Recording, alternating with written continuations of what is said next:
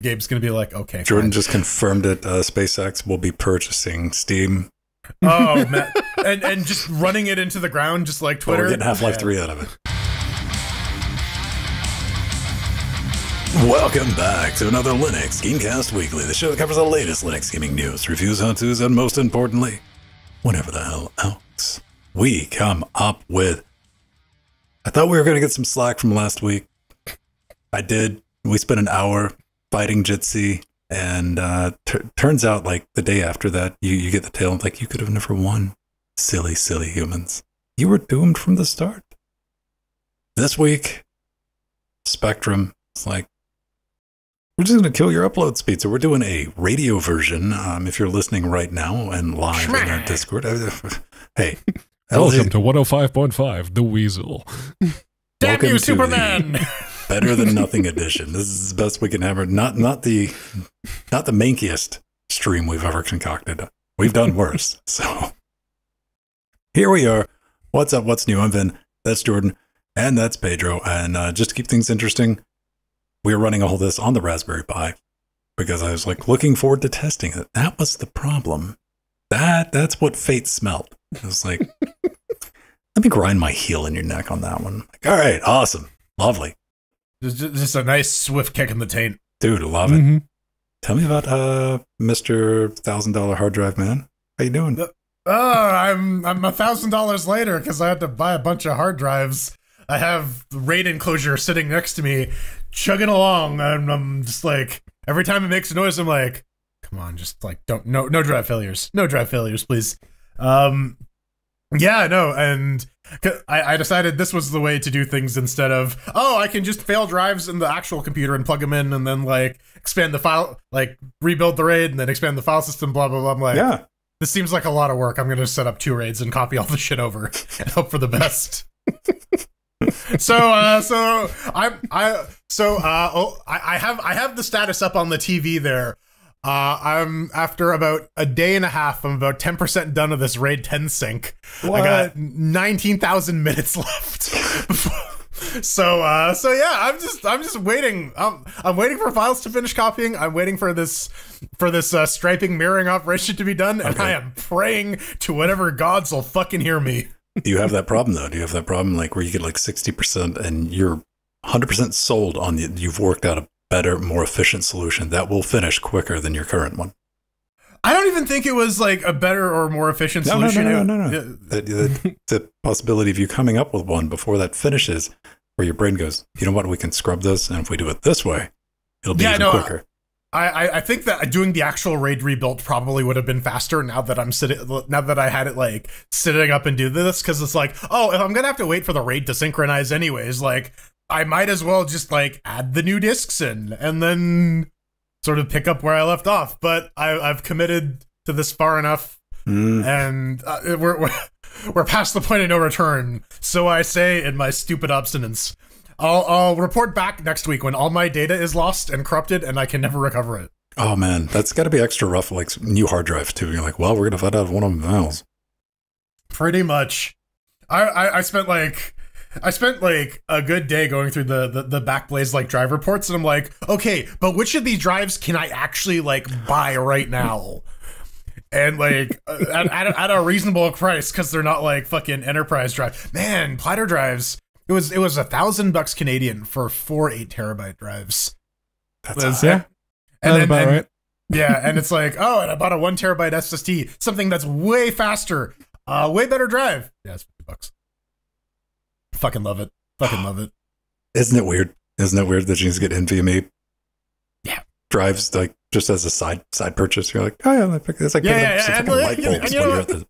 Yeah, just throw. You know, I'm already spending this much money. Yeah, what's another $50? Yeah, throw on the fast drive. Right, when your inner smog has been wounded to the point of like, yeah, all right, let's just spend a couple. Yeah, comparatively. How about you, Pedro Mateus? I have been now that most of the gremlins have been found on the car. I've just been going around trying to find all of the like inside plastics that squeak or rattle even a little bit, and I've been fixing them. I had to actually buy an entire roll of felt tape just to get the parcel shelf boot lid, the thing that covers the trunk, so that people can see what kind of junk you're carrying around. Yeah, basically it sits on like plastic rails, and it itself is made of plastic, so it has a couple of felt pads from the factory on it, but the car is 12 years old, so they were worn rather thin, and it was starting to rattle. So I got that.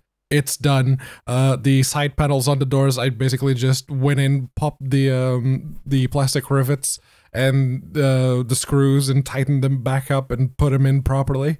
And no more squeaks. It's great. It's very, very, very comfortable inside now. Now, I have a question. Yes. Pedro, would you drive an AMC Gremlin? Not for the fuel consumption, but I wouldn't mind driving it. I'm not opposed to small cars at all. I mean, I did buy a Mazda 2, so. Oh man. So if you've been following, I've been playing around with a bunch of Jitsi stuff. I'm working on a guide at setting it up because it kind of works on a Raspberry Pi 4 right now. If you're watching the video version, you're like, yeah, it looks pretty good, doesn't it? And it's like, yeah, it looks fucking fantastic. It's not even at like 25% load with 2 people. I was hoping to do some load testing on it this afternoon. But since this episode is brought to you by Spectrum Business, we're not going to be doing that. Yeah, outside of that, not much. Just playing around. So, do you think we'll ever get some backup bandwidth for the horse? I mean, the horse definitely needs some more trunk juice. It is looking a little sad back there. It's the steam.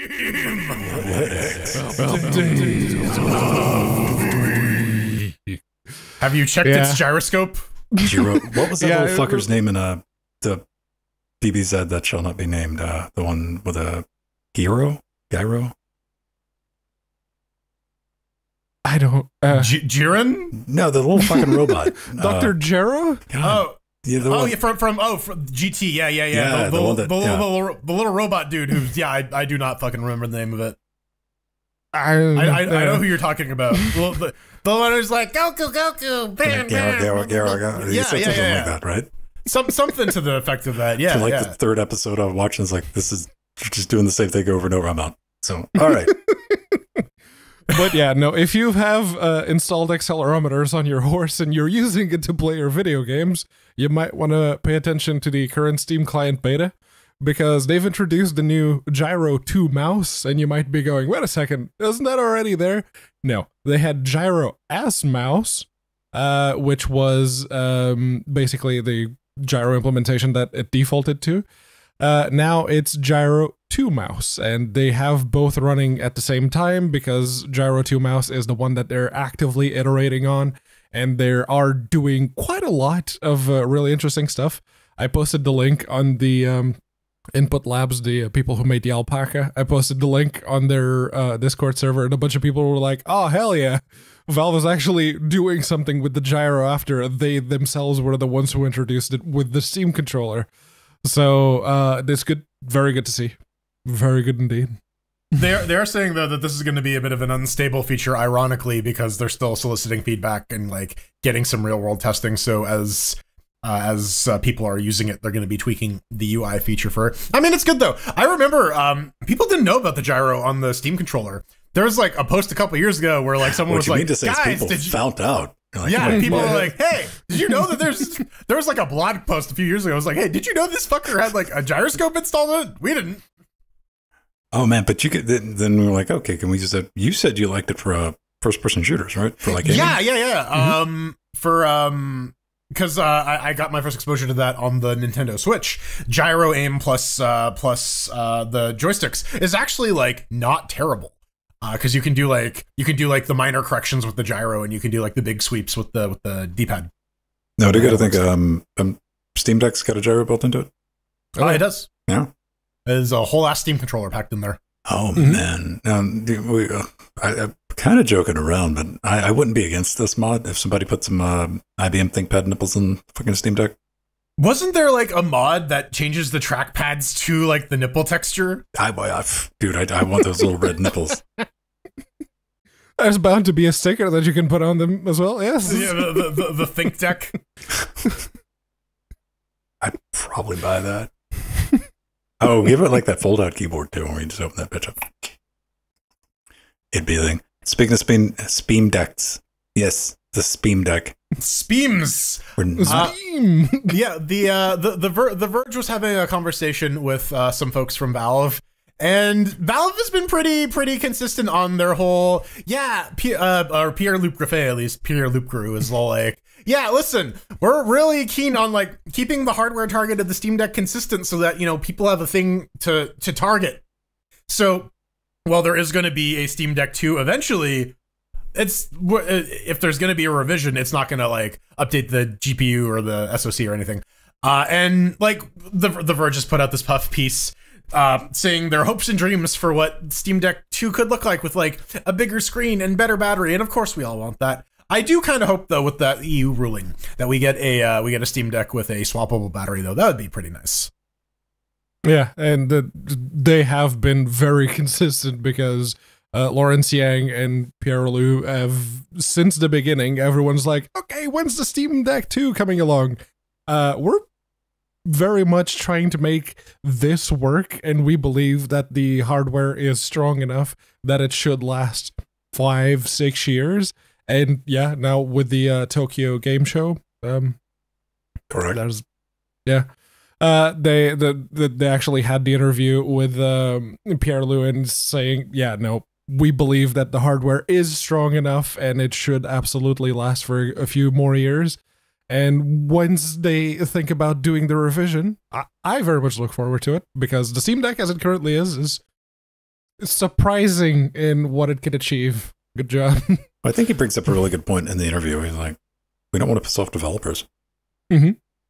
He's like, we got this hardware. It's a target. Aim for it. Like, a very good target. Yeah. Yeah. And like, people are worried about like, oh, the Steam Deck's hardware isn't that great. Look at the fucking Nintendo Switch. That shit is like a fucking 10-year-old tablet by whatever. now. I've been told by many posters on Reddit that the Switch 2 is going to curb stomp a 4090. Yeah, I'm sure it will when Nintendo releases it in 2027, the like 200 years from now. But yeah, man, yeah. The new Switch is supposedly going to have a it's not Ada, it's Ampere. They're using the Ampere Tegra chip, which is faster than a 4090, guaranteed. It's gonna have it is Nouveau faster than built the in. old Maxwell one that they were using, the M1, sure. But you have the new architecture. Why are you not using the new one? It's going to be the Switch again. You know, you talk about like two stubborn-ass companies. I'd love to sit in on a fucking negotiation meeting between Nintendo and NVIDIA. Well, we don't have quite that, but we do have some negotiations between Microsoft and Nintendo, though. Well, I'm just saying. I mean, Nintendo's going to be a completely different company when Microsoft purchases them. Yeah, in 2037. This comes from Forbes. Microsoft board supported buying Nintendo or Valve in 2020 internally because there was this big Microsoft leak with the court case stuff going on, which they apparently leaked themselves accidentally. Yeah, yep, they did. They submitted it improperly. There was a bit of an oopsie doodle, so there was a bunch of stuff to like roll through. And like, you know, I've seen some news outlets running those like, what was it? Microsoft was going to buy Valve, or and like, no, Phil Spencer's like, yeah, it'd be pretty fucking cool. Like at some point in my career, like I'd be the one responsible for like purchasing Nintendo, is what he fucking said. Yeah, it would be the career maker was the quote. Yeah, so, and like the whole idea of like buying Nintendo, like I put down, man, Nintendo's an old 112, 113-year-old company. They've been around for a minute. Like they've already like knocked that, like we have to have constant growth shit out of their fucking mouths. And I think more companies would do well.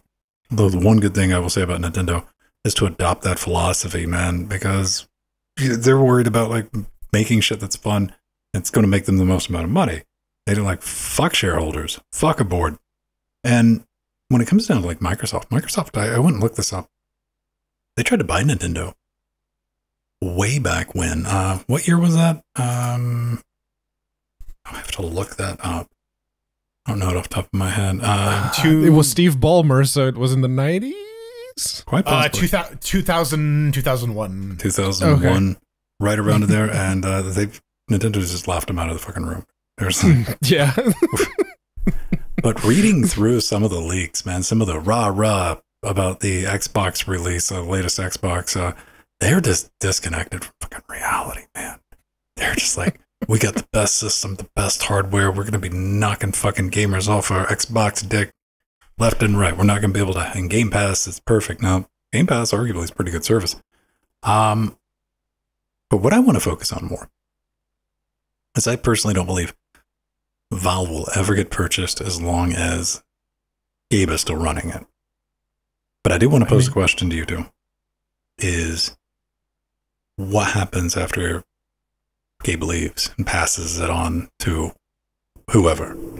Oh, absolutely. The finance MBA piranhas are going to try and hack it up and sell it to the highest bidder to maximize their fucking stock portfolios. 100%.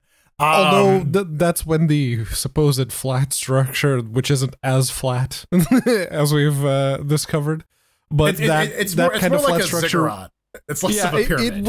It will actually impact that somewhat, because there's no way that they'll manage to wrangle at least everyone. And if the higher ups that end up in charge do try and pull that move, there's going to be a big shake-up. There's going to be a brain drain anyways, right? It's not like when these companies, especially Microsoft, buys out another publisher or another developer. It's not like they keep those employees around. They fucking do these mass layoffs. Well, and like, can you imagine coming in, like, say you just, like, say it was Microsoft or whoever bought him, and they walked into development, like, why aren't you guys making some games? Chop, chop. Let's get to it. Yeah, I mean that's what will do it, right? Like, there's going to be some like rich gamer who like really wants Half-Life 3. And he's gonna like take the cruise ship of money up to Gabe and be like, "Hey, let's just get this done." And Gabe's gonna be like, "Okay." Jordan fine. just confirmed it. SpaceX will be purchasing Steam. Oh man, and just running it into the ground, just like Twitter. We're getting Half-Life 3 out of it. It's going to be called X Games or something. Half-Life X. Oh yeah. And the X Games are gonna sue it. No, but Ven brought this up. Like, basically, a streaming service, and we'll talk about this a little bit more in the news segment when we get to the relevant bit. But Game Pass is basically Microsoft's answer to something like Netflix, and a Microsoft-hosted streaming service backed by Game Pass is literally just gaming Netflix. And so something like Microsoft would want to scoop up every single publisher possible under their roof, so they can create that value add. But we're seeing right now that Netflix model is kind of falling apart. But I was looking at the forecasts, and like these leaks are all sort of dated from like 2020. So you know, this is all old news.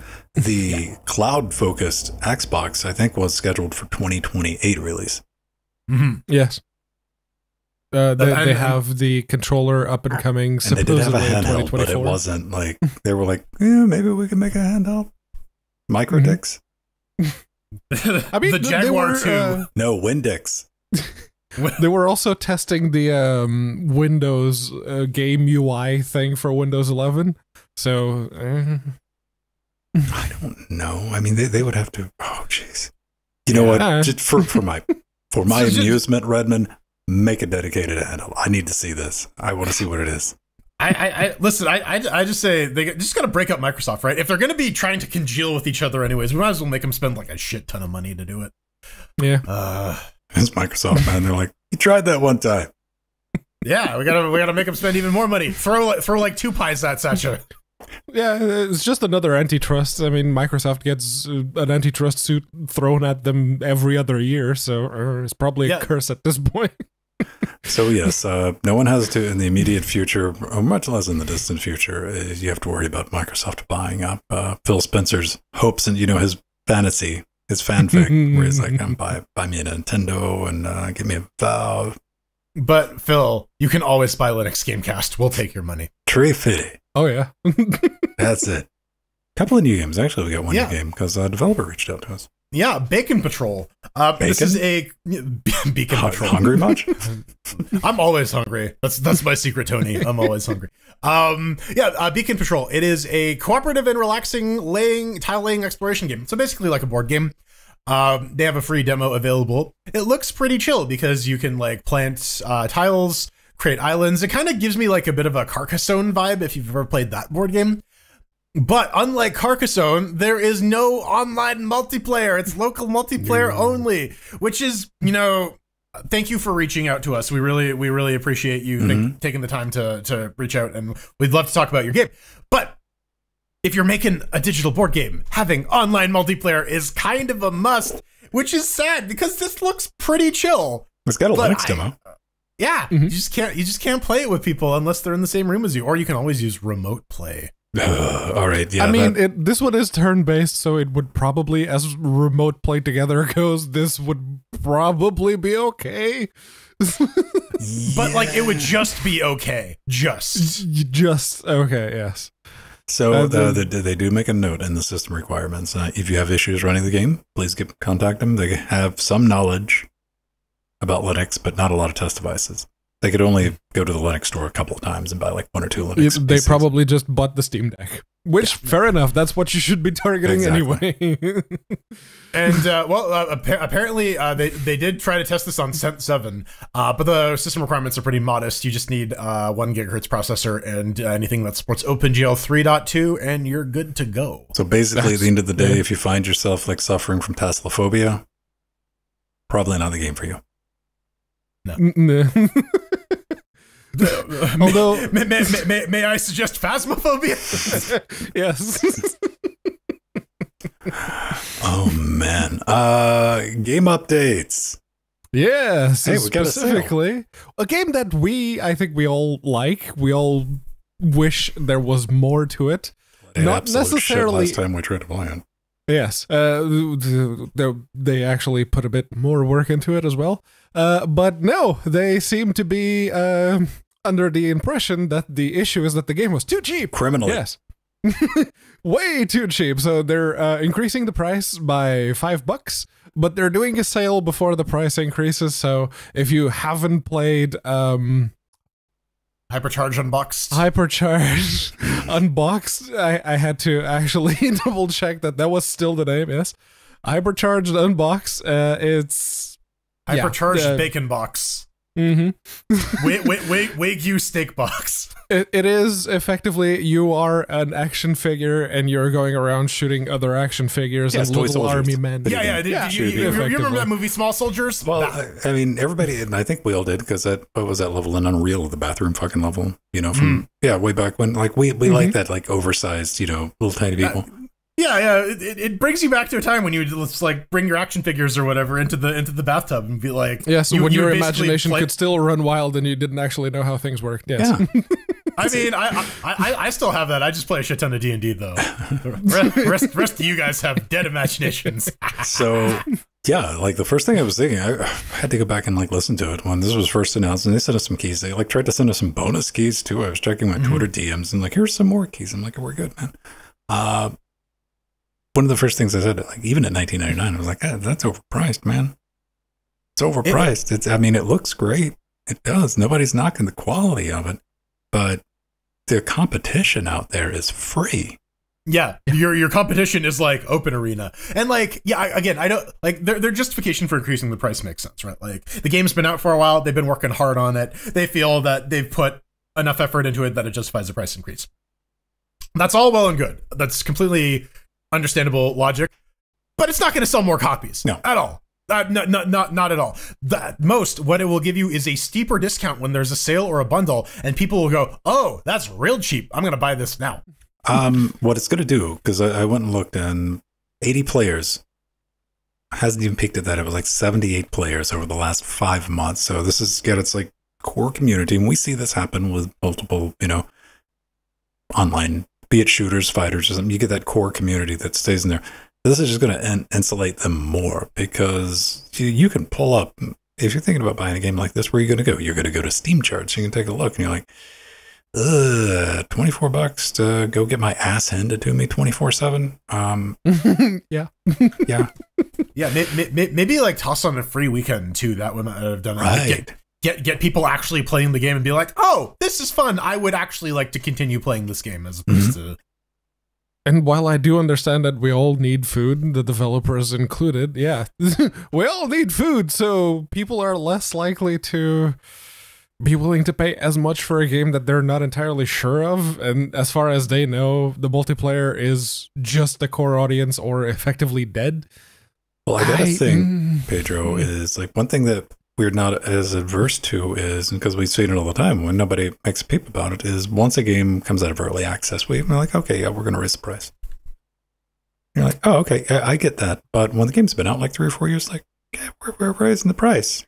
It should be the other way around. The game's been out a while. You kind of want to drive as much new people into it as possible, so you lower the price. Maybe their business analyst is like a former NVIDIA person, and they're like, yeah, we just gotta make the older cards more expensive. Yeah. That'll make people buy them. I wish them the best of luck. It's a good, good looking game. It was fun to play. It just never had a community around it, and I don't, we're saying this out of concern of like, I seriously do not think this is gonna. Yeah, this is not the play. I understand the thinking, but yeah, but as Pedro said, increasing the price when everything else is getting expensive means that like this luxury purchase becomes even more so that. Oh man, me existing, that'll be $70. Like, okay. I mean, it's still a better love story than what Unity was trying to pull, right?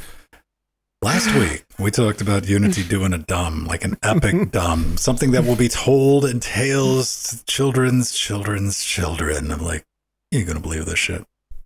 They decided that they wanted some money from their developers, From everyone.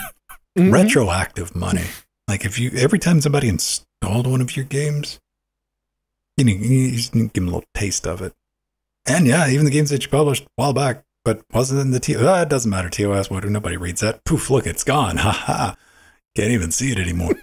And unsurprisingly, we talked about it last week. Thanks again, Scott, for coming in, talking with us. Of like, okay, is this clearly like this is like Snidely Whiplash levels of like comic give me the rent. Stupidity, I must have right? The rents. Yeah. Like this is unbelievable. And I said I wasn't the first person to say it won't be the last. It's like, so this is that maneuver. Like, let's hit everybody with that and let's roll it back. Well, Unity has listened, everyone, and we have an open letter. We're sorry. We're sorry. To our community. I'm Mark Whitten. I lead Unity Create, which includes, so you're not in charge. Fuck, I don't care. But he is sorry. So what do we got at the end of the day? Developers will pay the lesser of 2.5% revenue for install fees if revenue is above 1 mil, and it's going to be self-reported. Because everybody called their bluff, like, get the fuck out of here. You're not going to be like, go fuck yourself, Unity. That shit ain't happening. Yeah, your data model that determines how many times things been done. Or your trust me bro system that you got together. There will be no install fees on sales below 1 mil at all, period.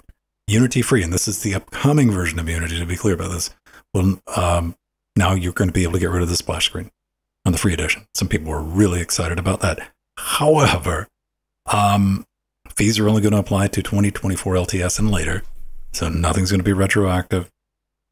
Again, as long as you don't update, that's the big one. Is they're saying you can update. When you update, you get all the nasty stuff like the install stuff, and users are going to be on the same TOS as the version that you're shipping a game with.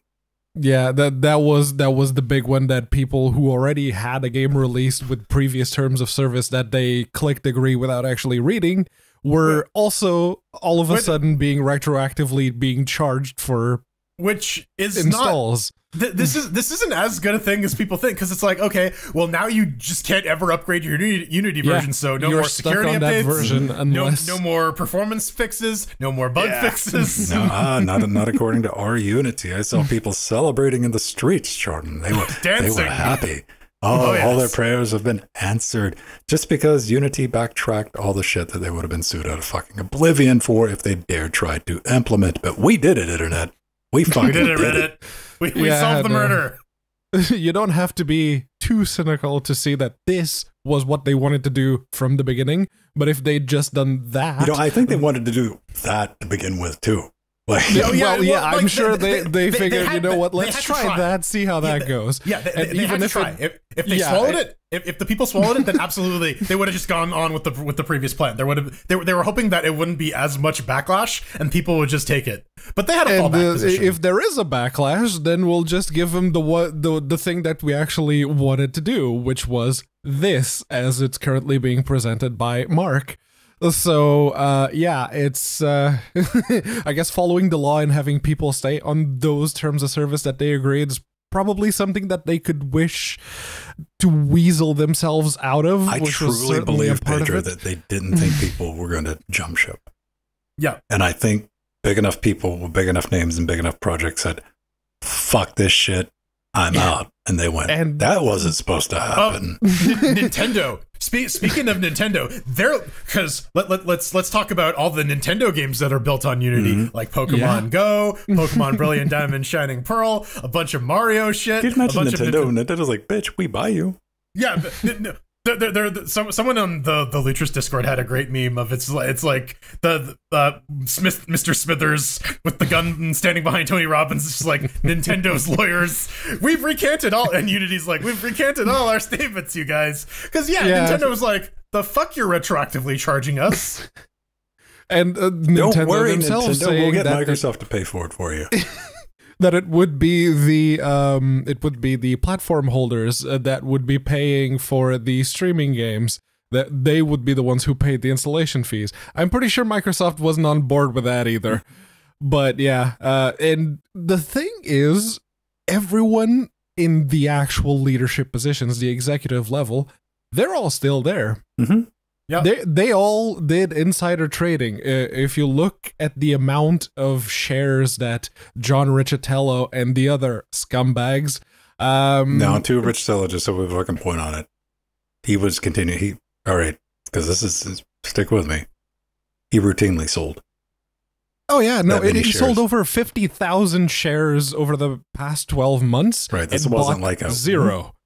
Oh yeah, that's well, I mean, he's vesting. It's fucking stock shares. This is not an insider unusual trading thing. as blatant as it goes, but hey, he did it over 12 months, so you can't say that it was insider trading. Because it legally wasn't, but no. Yes, legally, it wasn't. Now, I mean, here's to my fucking point, if I can get to it, gentlemen. It's also to Pedro's point. It's a bad sign when somebody's dumping that much stock. And they're all still there, so they're going to try again. Oh, this is regroup. This is like, all right, so we got about, okay, we understand what the fucking lines are. How do we get back over them, though? Yeah, they're just going to try again. It's going to be in piecemeal. Again, like I was saying in the previous Super Shows, we got to stop listening to NBAs. They don't actually know shit. Yeah. They have a piece of paper that says they do, but that piece of paper was granted to them by other liars. Not pay. Yeah. Okay, well, one of the things that was businesses. Very fucking insulting was all of the, we understand that you're confused. I'm like, where did you come from? You understand that you make a fucking game engine, right? Angst. You're confusing game developers? Is that what you fucking... Yeah, people wholly unfamiliar with spreadsheets and maths, right? Yeah, whoa, way over their fucking head, right? and complex rule systems? Yeah, no, they don't understand that at all. Dude, like, how does that... Like, this is complete fucking disconnect from the people that give you money. Now, one of the things that's really sad about what I was saying in our Unity, we just addressed it. People were not just throwing shit in the fucking streets and rioting, saying, no, we're still getting off fucking Unity. Like, okay, it's all good now. It's good. I feel comfortable continuing on with this. Now, listen, I get it. Like, if you're like 6 months out from shipping, fucking ship that bitch on Unity. Ain't nobody saying, hey, scorched earth that. You got, this is your exit right here, though. Yeah, but you build that next fucking game on Unity, and when this shit comes back, because it's coming back. Mm-hmm. It is. If Unity's still around long enough for it to come back, ain't nobody gonna have any sympathy for you right now. All right, so that's path of least resistance shit. Yeah, it's gonna be work. It's gonna be a motherfucker. It's gonna be a pain in the ass. But do you want to stay in this? You want to be doing this, or do you want to be playing fucking Unity 5 years from now for every game you sell? I think Unity's going to be fine though, because the vast majority of people are going to stick around are those low effort mobile app developers who are going to try and just skirt under that $100,000 limit and try to like make as many crappy games as possible. It's probably not going to be great for Unity long term. This is the death knell of them kind of being able. Again, this is like the Red Hat thing, where once upon a time Red Hat was able to set course, but now they burned a lot of that goodwill. Yeah. Same thing with Unity. We're still in charge, you guys. Follow us. Once upon a time, Unity would have been able to set course. They can't do that anymore. This was their fucking play. Now, another thing that was brought to our attention is another post on Unity. Okay, this is how dysfunctional fucking Unity is as a company right now, because this worked its way through the chain to be posted on their social media account on Zitter. Because we talked about the TOS last week getting deleted off their GitHub, right? Mm-hmm. It's just like, poof, oh, well, that never happened. It just said that we would never change the terms of service. So Unity has a reason. It wasn't just willy-nilly they got rid of it. It wasn't out of anger. It wasn't out of spite. It wasn't to fuck with you. No. Very well justified. So I want to get this exactly right. I totally hear your frustration. Now, this comes from at Unity. Just to echo what Mark said, we are so sorry for our earlier. Sorry. Very sorry. We're so sorry. However, brace yourselves for this. It's like, get a good breath in. They are genuinely disappointed at how our removal of the terms of service has been framed. You monsters, you framed us across the internet. We removed it way before the pricing change was announced because, in all bold, because the views were so low, not because we didn't want people to see it. Bullshit. No, Fucking bullshit. Do you want to fucking build a game with motherfuckers that in leadership positions that allow shit like this to go out? Because it has to be properly fucked on multiple levels for this to get out on the internet, and it's still there today. This is the equivalent of Arthur Dent having to go down to a basement in a pub to see the directions to the form he needs to sign to not have his house destroyed by a bulldozer, right? Like, this is some fucking Byzantine shit. But you know what?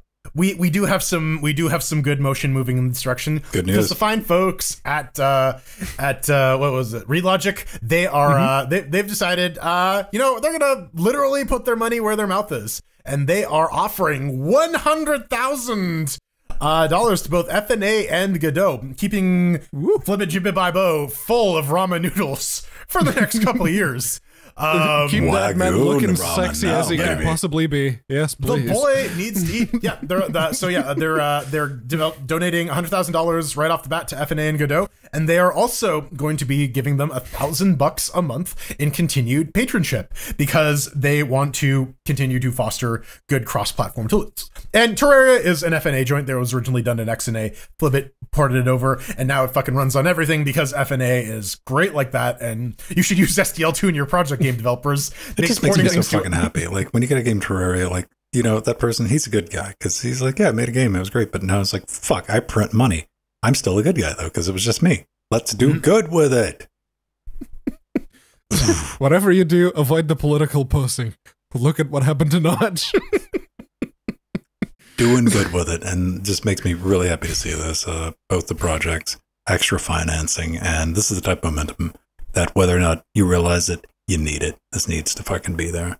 When Unity comes back around again, everybody's like, we never said. Hopefully, both of these projects will be in a much better place. It'll just be that much easier for you to probably try to switch over to Unreal because you just don't get it.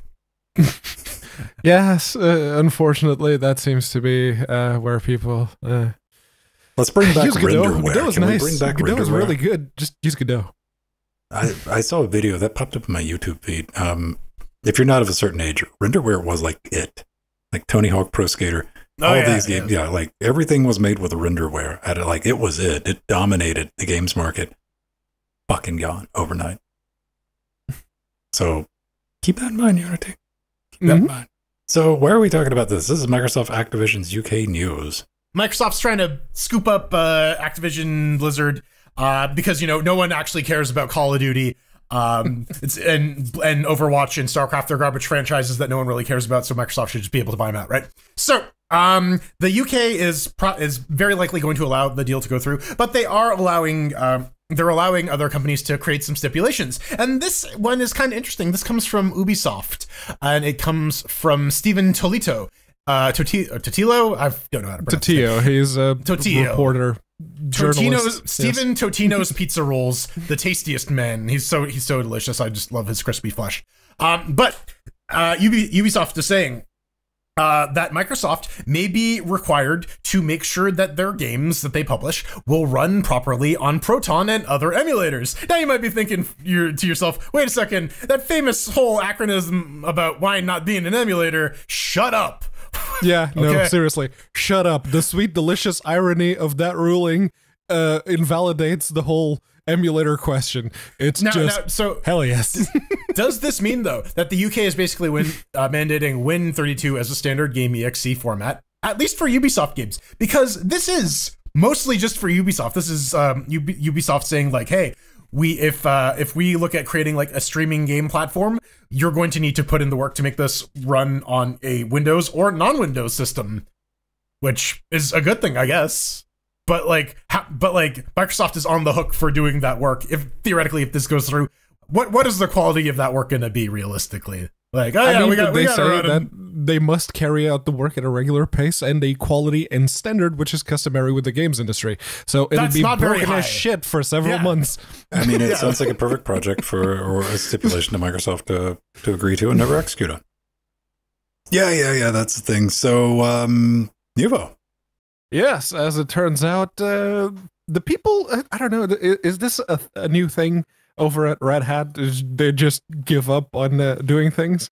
Well, this one comes, it comes from the maintainer, Ben, who was the lead person or the last person still working actively on Nouveau, and he's okay. No, I'm out. I've been pondering this for a while now, and I'm just stepping away from my position at Red Hat, and I'll still keep an RTX 4070 to test, but it's poke in his nose every so often at most. And he does bring up the fact that NVK is in a very good place right now, which, yes, and it seems to be NVK and Zinc, which is GL over Vulkan. That will be the compatibility way going forward for people wanting to stay away from the NVIDIA proprietary drivers. It would be great if NVK properly supported everything that supports Vulkan on NVIDIA side, so everything Kepler and up. That would be great. It would be nice if it supported for me, too. But that's just wishful thinking on my part. Yeah, and it looks like his bowing out was basically just like, he's been working at Red Hat, spearheading the Nouveau driver development for basically forever. And if I were in charge of making open source NVIDIA driver for like actual cards, I probably would have quit like 5-10 years ago. So like Ben Skeggs, more power to you. You made it this long though. Like Pedro alluded to though, he's still got a 4070. He still wants to not use the proprietary drivers, so he's going to be around. He'll still be probably answering questions and poking his head in, but no longer going to be the main person in the seat.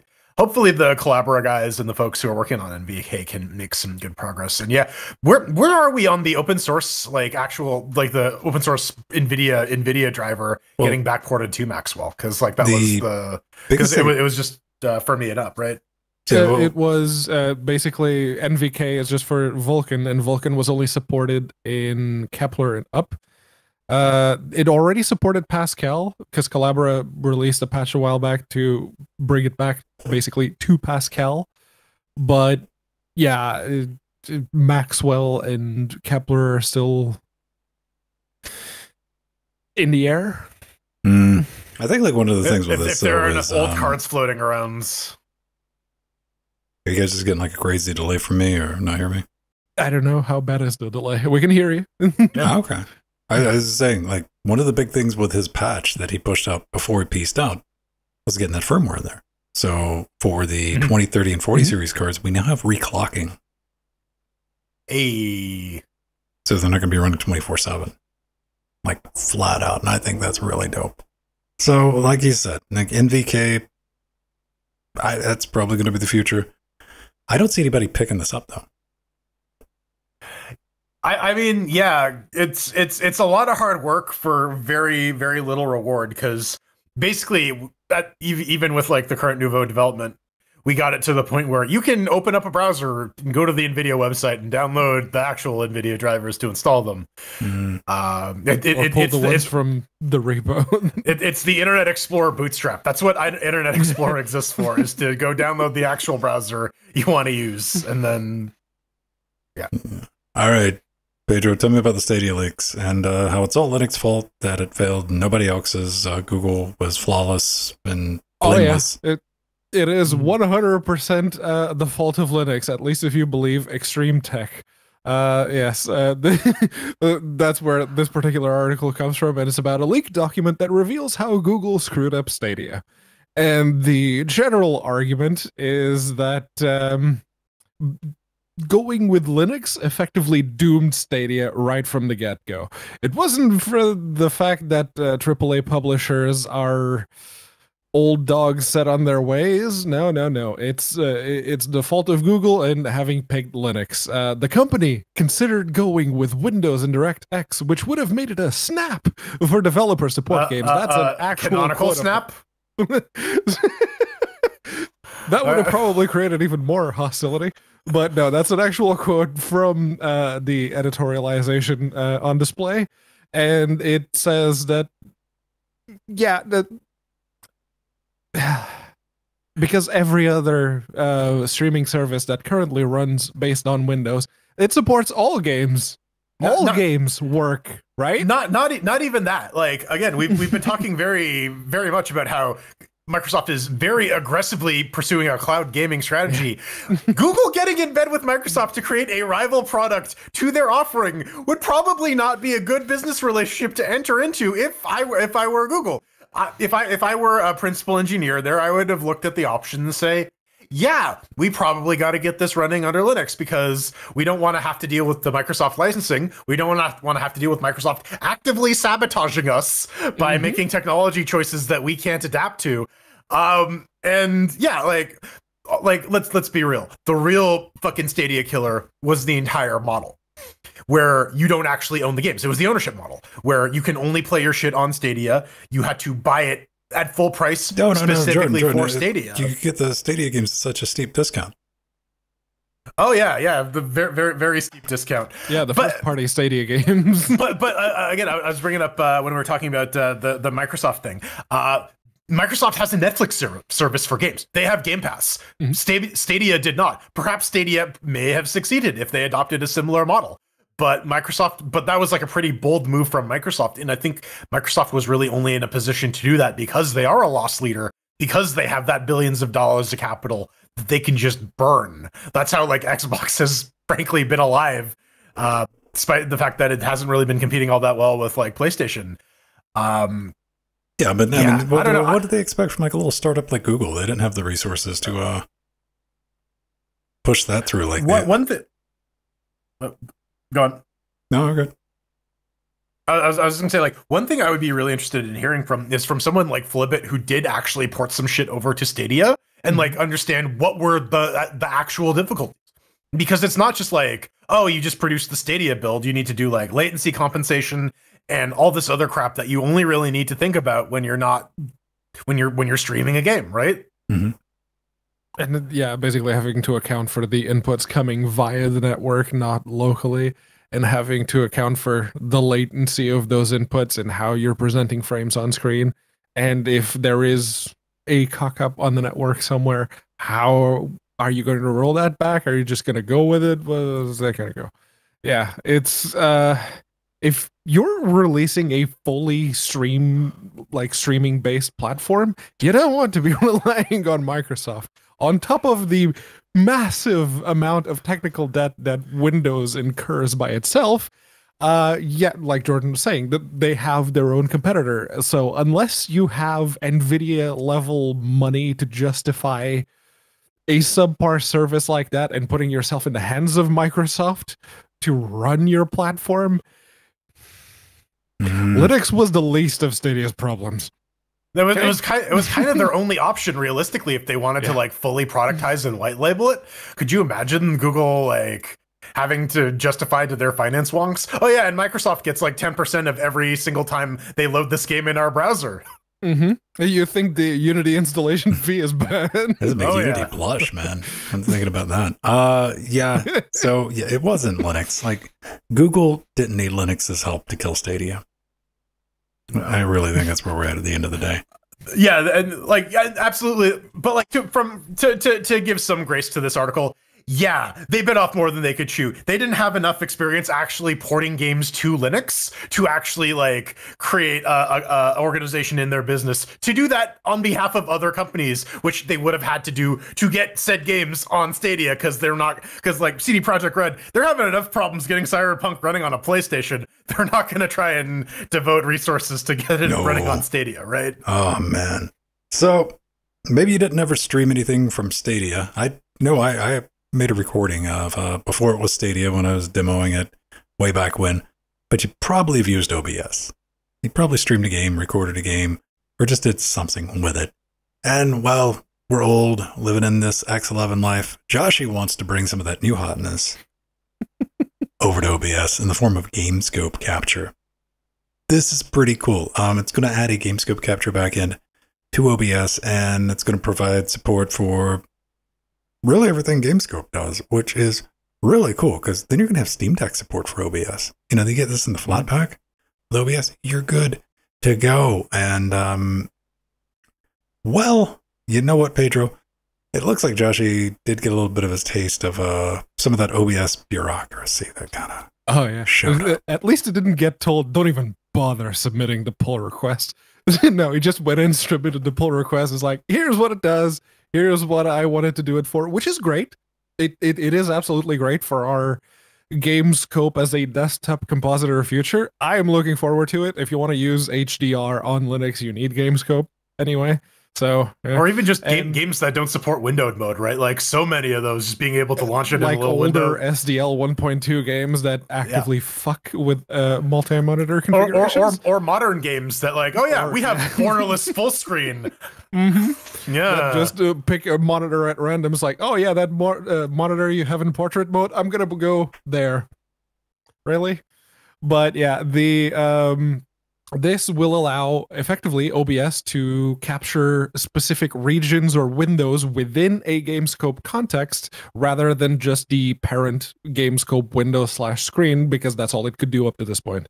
So with this in place, you could just use Gamescope as a desktop compositor and have the same functionality that you already get on Wayland or X, whatever.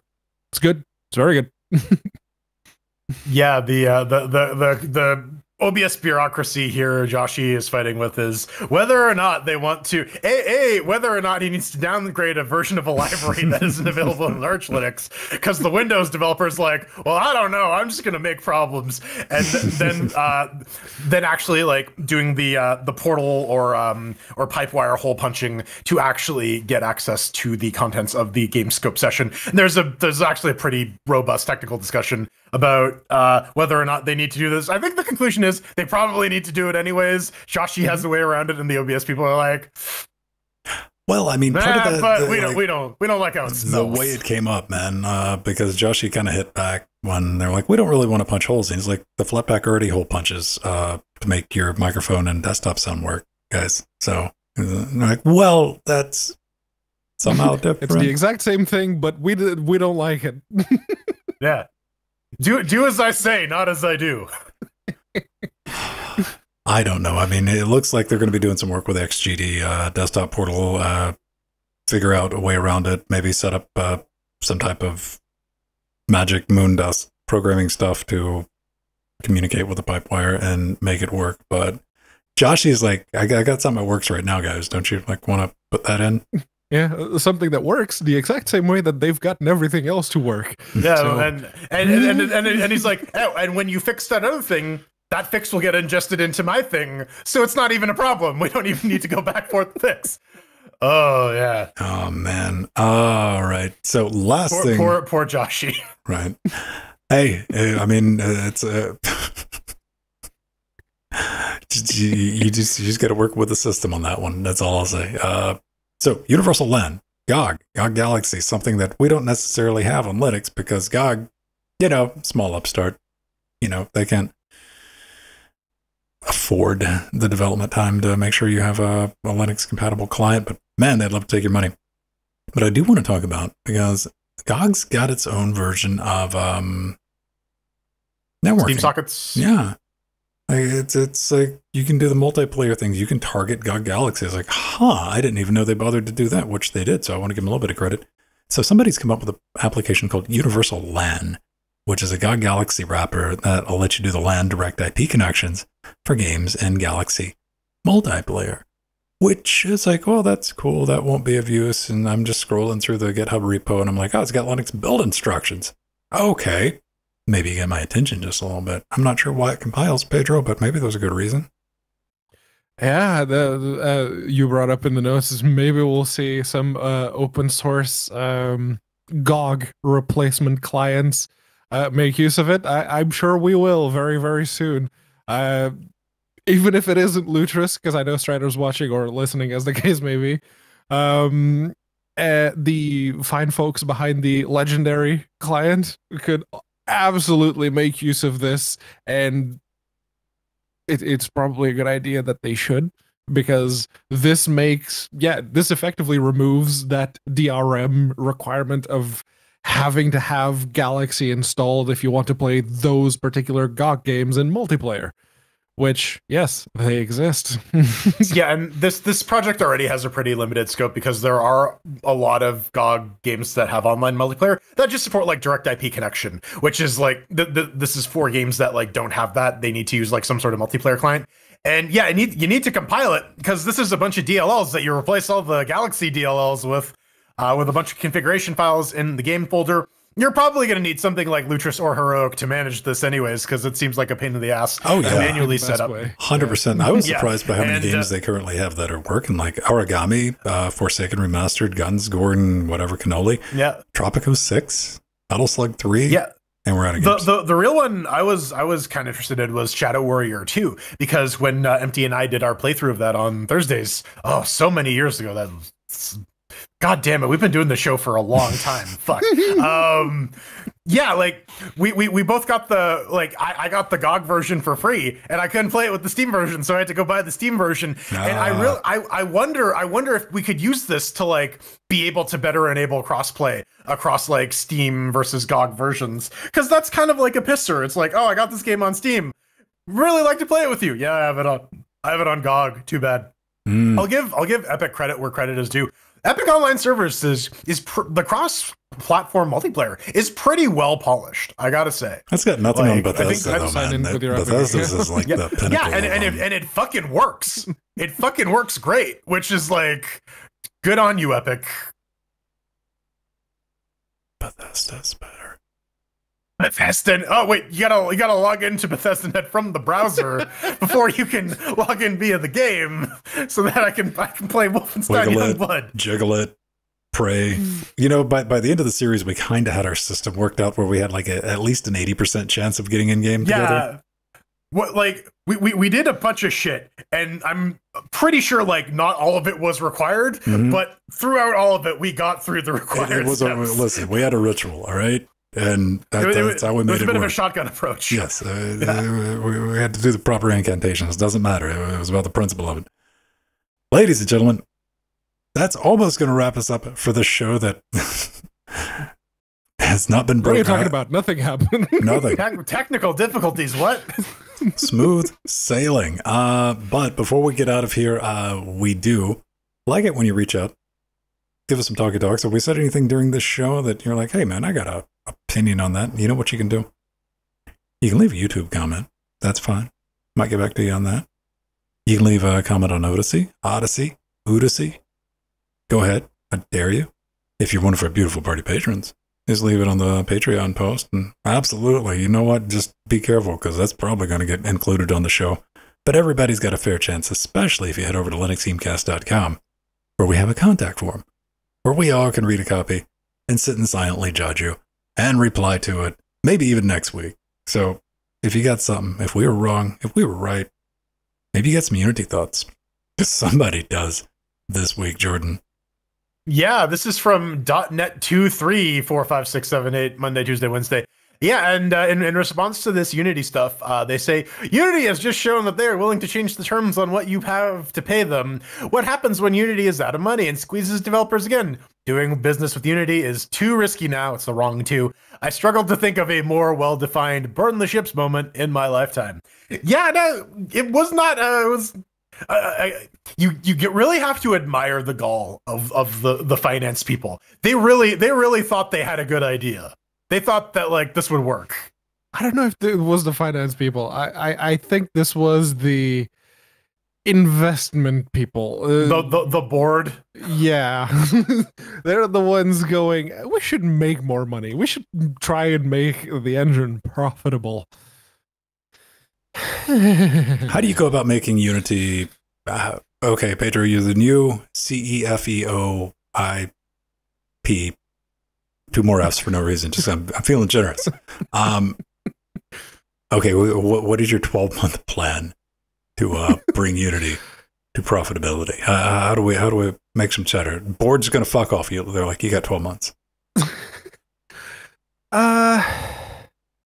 I think as much as, you know, I have my quarrels with Epic, but their approach to, okay, the moment you make $500,000, you owe us 5% on every sale or 10% on every sale, whatever the case may be.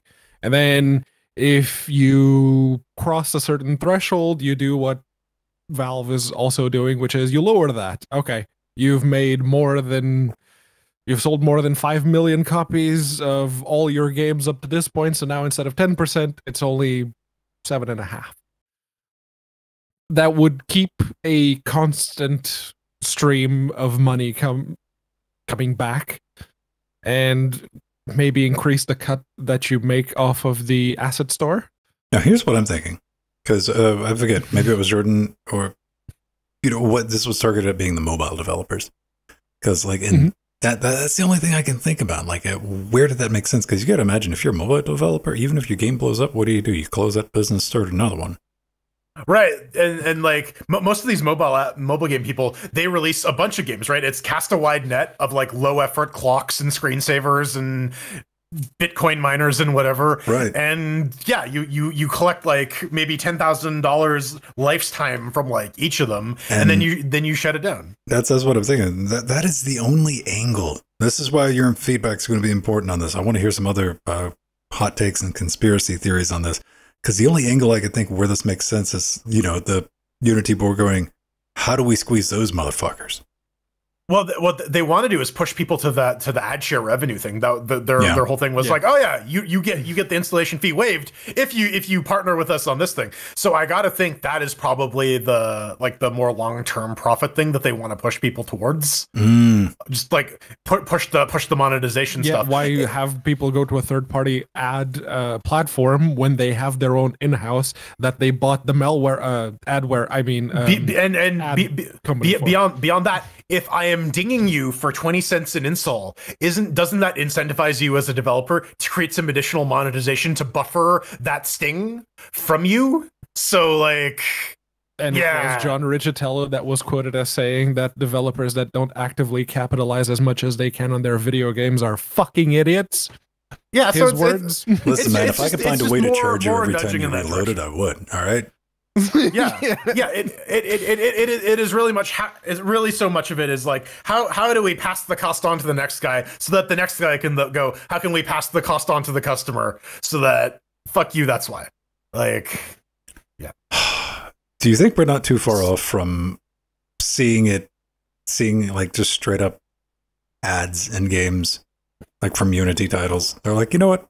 Here, you got to put this in if you're going to be using the home version. Oh yeah, you got to do the American Truck Simulator thing of like, yeah, we're just going to recruit actual truckers. Oh no! This is just going to be no fucks given. The billboards Here's are going to have actual ads. Right. Yeah. Punch the monkey. Bonsai Buddy 3. NF Cheese Edition. I don't know, man. What do we do? What was that? Yeah.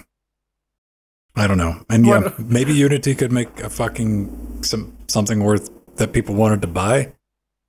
No, that's not how you make a successful business. You don't like make a good product. You edge all the competition out so that everyone is stuck dealing with your bullshit. Well, I mean, but then we end up in this alternative. situation. Yeah, or are you just giving it? What are you going to just give away a game engine, then turn around and try to charge people for install? Yeah.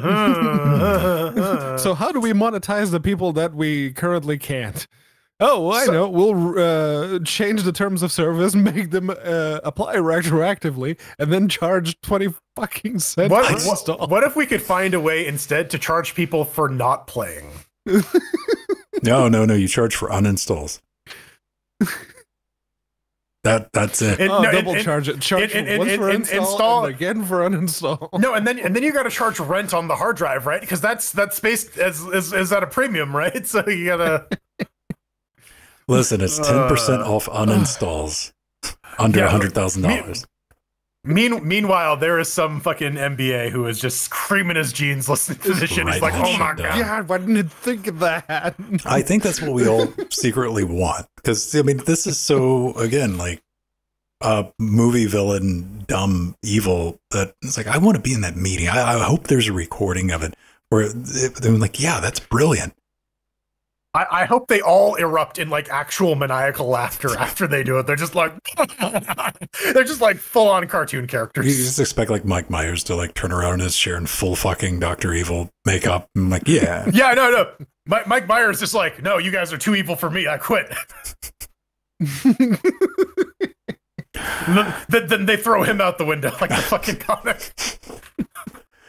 Ladies and gentlemen, we're about to get out of here. Thanks for sticking around with us. If you like what we do and you'd love to support this super high quality production that we have going on right now, because we got some like, like 2006, 2007 vibes going on right now. If you're unfamiliar, you weren't catching, we did the live stream.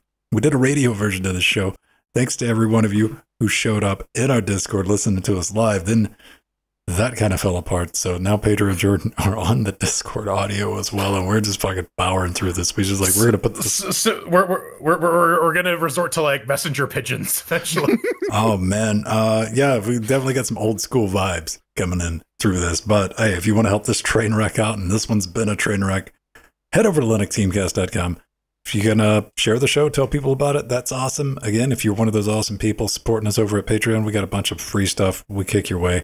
As a big thank you, a big sloppy, wet rub of our pinky toes on your earlobes. It's going to be just like that. We got LibrePay. We got Amazon wishlist. If you want to pick up something for these yahoos for soldiering on and putting up with this bullshit tonight, you can, because they have fantastic things in their wish zones, and you can get a note and make them read things like custom voicemails. Nobody's ever done that yet. I'm still waiting for that one to come through. We got the one. We got the one voicemail. We got the one voicemail. But apparently it wasn't as easy to get to the first time. Well, no, after you get through the bullshit the first time, apparently it's easier. See, I would be putting together, like, if somebody offered such an amazing service of where I could type in, like, pick up something from their wish list and write out sentences, I would abuse the shit out of that. I would have you saying all type of shit. Like, why do you just need me to read these words out? No reason. Just like spread it out over the course of like several weeks, and then get like the collage, so you could just be like, you could just do the chef thing. I want to make love. Yeah, right. Oh man. Hey, thanks for your support. Keep being awesome. Keep being brilliant, and we're gonna bounce out of here. Maybe I can cue the music and it won't blow up. Who knows? We'll find out. Fire! Yeah, we got some noise. Fire at the Taco Bell. Fire everywhere. Brought to you by Charter Business. If you want to get in touch with me, you know where. Yeah, I'm still on the Zitter thing. I post there occasionally. We got the Mastodons. I'm on mast.linuxgamecast.com. In fact, you can find my Mastodon on my Zitter or on the web zone. Doing all that stuff there. Just pop in our IRC or pop in our Discord. You can reply me there. If you got any questions, thoughts, hints, or allegations, Old Man Van will be happy to go, hello. Yeah. How about you, Jordan? All right, before this call completely collapses, I'm Jordan. Find me on Twitter, X, whatever, at The Burning Fool, or Mastodon. I'm Frojo at mast.linuxgamecast.com. Domo arigato, Mr. Roboto, Pedro. Who are you? I am only on Mastodon. It's unaccounted for with the actual number 4 at the end at mast.linuxgamecast.com. Shout at me, I'll toot right back at you. Robo-toot. Robo credits. We can't read the credits. It says But they're introducing there. Microsoft Windex. Brought to you by Microsoft Bob, Microsoft Sam, Microsoft.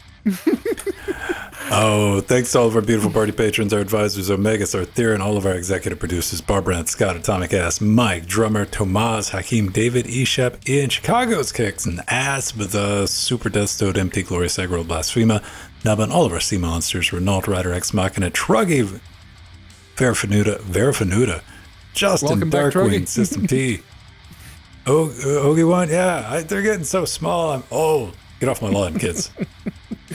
All of our beautiful party cheerlings like KR Ducky, Mark, D-Spec, Init, Six, and Tim. And of course, our fine, upstanding cannibals, Carl Mike, Arthur, Linux, New Oldius, Noctilus, John Eshep, Gamatron, you know, DSN Joe, Aromatic Dev, and Kai Jorai. You're all truly wonderful. We made Way it, too sexy bitches. for us. We did it. It wasn't pretty. I thought it was gonna explode at the very end, but we made it. It got real crunchy there. Do what you must. We've already won. Die to fire, everyone. See you next week. Doodles. Hopefully. Allegedly. Maybe. 5 dudes.